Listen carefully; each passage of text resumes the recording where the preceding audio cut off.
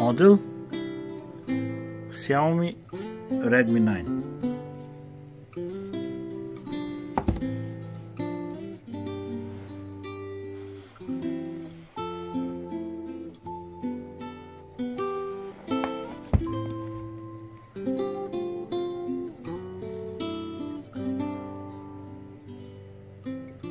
Hard reset.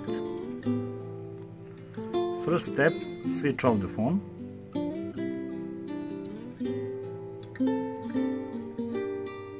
After switch off, wait few seconds. Next step, press volume up and power button in same time.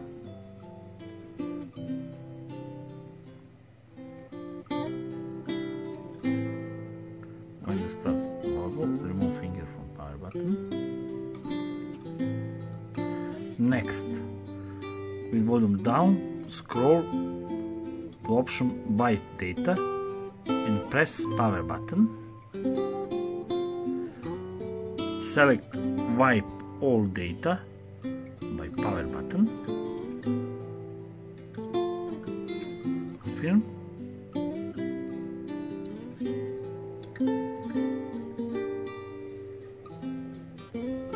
Data wiped successful.